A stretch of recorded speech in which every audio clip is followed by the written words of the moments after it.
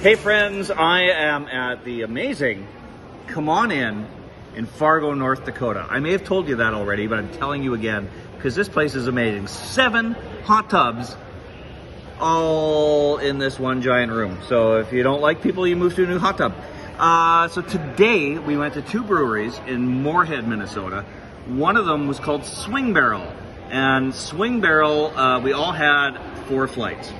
And of the flight I had, the 4 beers in mine, one was way too sour for me. Even on the nose, that's crazy.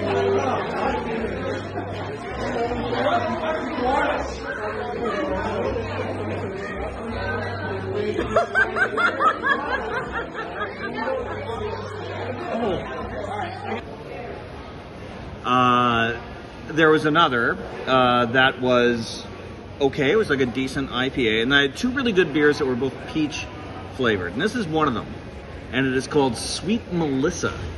And I'll throw up all the information on the alcohol content, IBUs, because I can't remember any of that right now. All I know is of the 4 of us at our table, 3 of us had this beer, and those of us who had it, it was all our favorite beer of our flight of 4. It looks really cool. You can't see it in this cup. Just take my word for it. So look how good it looks from up above. It is a sexy, sexy beer. My friends, cheers.